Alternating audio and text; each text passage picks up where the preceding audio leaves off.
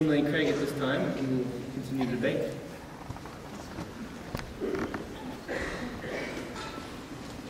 I want to ask the timekeeper, shouldn't the 12th card be up for this speech? Yeah, okay, very good. Well, thank you, Vic, for those very interesting comments. You remember I said in my opening speech I would present my 6 arguments for God's existence. In this speech, I want to respond to Dr. Stinger's arguments against God's existence.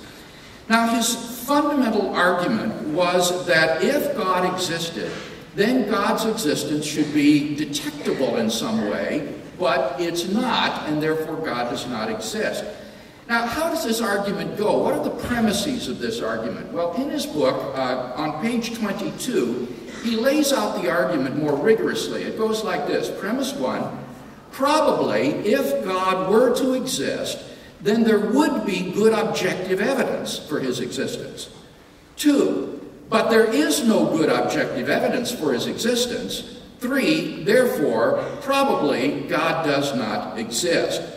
Now, this is a logically valid argument, so the only question is, are those 2 premises true? Well, let's look at them. What about the first one? Probably, if God were to exist, there would be good objective evidence of his existence. I'm not confident that that premise is true. I can think of at least 2 reasons why God might not provide such evidence. Number 1, he might provide a way of knowing that he exists apart from evidence. For example, he might build into us a cognitive faculty that innately apprehends his existence. Or he might testify to our spirits through his spirit, drawing people to a knowledge of himself. These sorts of inner ways of knowing God would have the advantage of not being dependent upon a person's personal circumstances, like his literacy or access to libraries and so forth. And this isn't just a speculation. This, in fact, represents the theory of knowledge or epistemology of one of the most eminent Christian philosophers today, Alvin Plantinga, who does maintain that God has created us in such a way that we can know that God exists, wholly apart from evidence, through the cognitive faculties that God has imbued into us. But another way in which this premise might not be true is that God could provide such evidence selectively, only to persons who he knew would respond to it if they were to receive it, but not to persons who he knew would not freely respond to it. Now, Vic Stinger said in his last speech, but such a God would be immoral, he would be evil to provide evidence only selectively. Not at all. God is under no obligation to provide evidence to persons who he knew would reject it even if they had it. So long as God provides evidence to anyone who he knew would freely respond to it if they received it, God could do it in that way. So I'm not at all confident that that first premise of Vic Stinger's argument is true. It seems to me to be very dubious. But let that pass. Suppose that if God existed, he would give objective evidence for his existence. He needn't do it in the ways that Dr. Stinger has stipulated. For example, imparting supernatural knowledge or prayers for healing or things of that sort. He could, for example, raise Jesus from the dead miraculously. Or he could create a universe with a beginning. Or he could plant his moral law on the hearts of all men. In other words, he could do exactly what he has done. On pages 231 to 33 of his book, Dr. Stinger lists 11 observations which, if observed, would confirm the existence of God. And I was amused when I read these because I think that at least 7 out of the 11 are in fact observed. So I think we do have good evidence for the God hypothesis. So the first premise of his argument, I think, is not proven to be true. The second premise is outright false, and therefore it is not a sound argument. Now let me look specifically at the cosmological evidence for the existence of God, because this is relevant to that third argument I gave, the cosmological argument. You remember that argument goes like this. Everything that begins to exist has a cause. The universe began to exist. Therefore, the universe has a cause. Dr. Stenger disputes this by saying, no, the average density of the universe is 0, and therefore it doesn't need to have a cause. Well, now, frankly, ladies and gentlemen, I think this objection is something of a bad joke. The idea here is that the positive energy associated with matter might be exactly counterbalanced by the negative energy associated with gravitation. So, on balance, there is 0 energy, and the inference then is drawn, therefore no cause of the universe is needed. Now, this is like saying if you go on a round-trip journey and retrace your outbound trip exactly to come back to the place you started, then your net motion is 0, and therefore there needn't be any cause of your journey.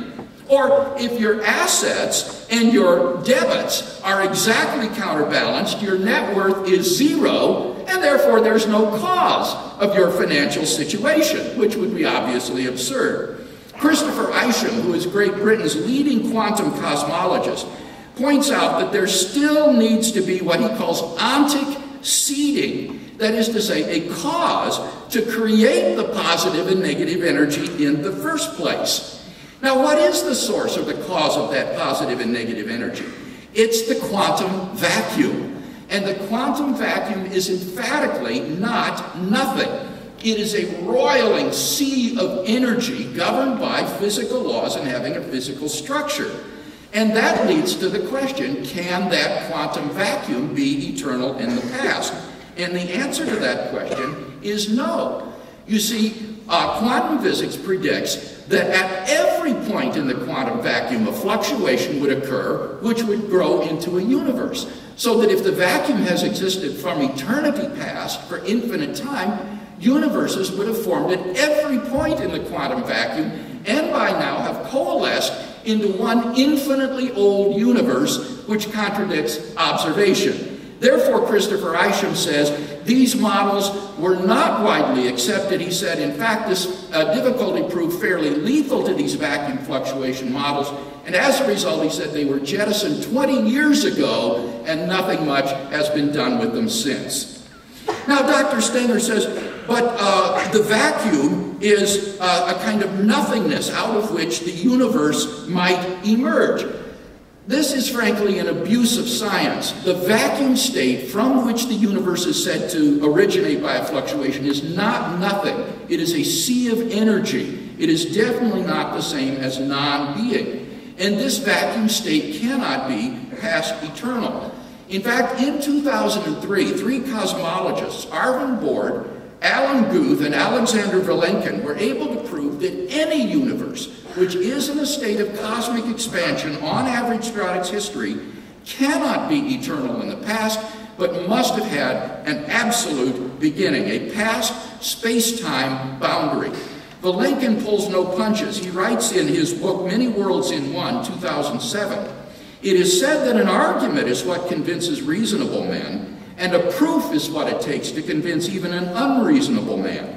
With the proof now in place, cosmologists can no longer hide behind a past eternal universe. They have to face the problem of a cosmic beginning."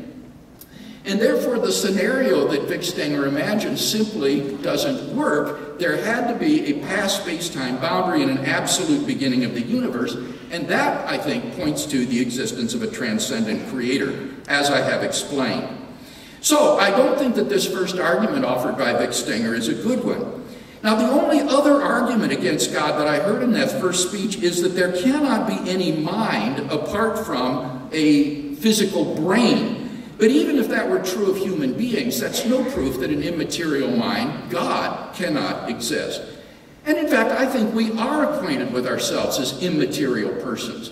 Reductive materialism doesn't work because mental properties are not physical properties. For example, the brain is not jubilant. The brain is not sad. These are mental properties, not physical properties. Epiphenomenalism, which is the view that says the brain has mental properties, I don't think works either because it's incompatible with self-identity over time. There is no enduring self from moment to moment on this view. It's incompatible with intentional states, with having thoughts about certain things, because epiphenomenal states don't think about things.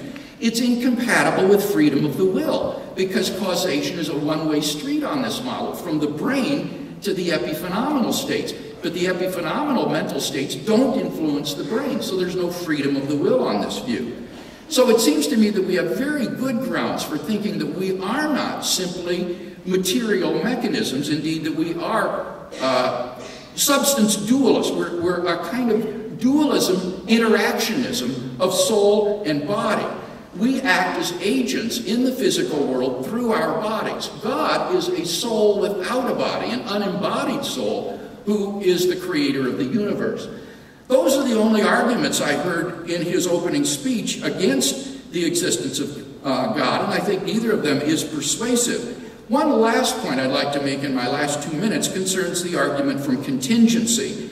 Remember, that argument said everything that exists has an explanation. If the universe has an explanation, it is in a transcendent personal cause, and therefore there is a transcendent personal cause. Now, Vic says in response to this, well, why think that nothingness is the default state? Why not say that nothingness would need to have some explanation?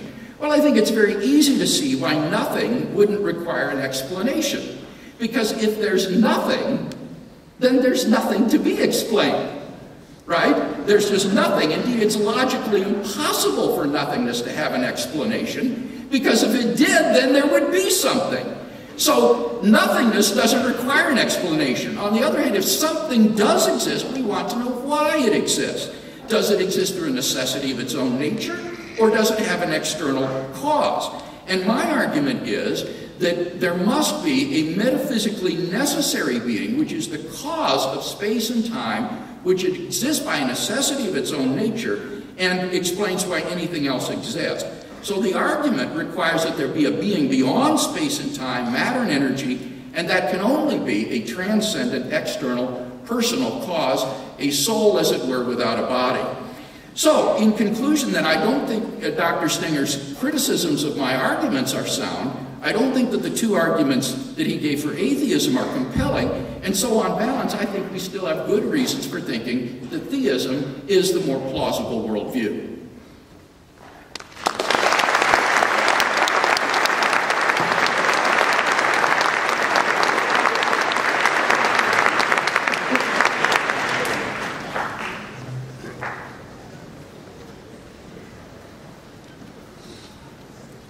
Well, I don't know how you could say that my arguments against your arguments are unsound when I haven't given them yet. So let me give them.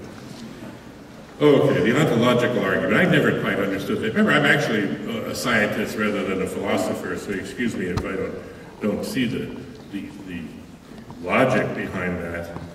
I mean, for example, you can make the statement that the greatest possible pizza in the world exists, and so therefore there must be a greatest possible pizza, and I don't think there is a greatest possible pizza.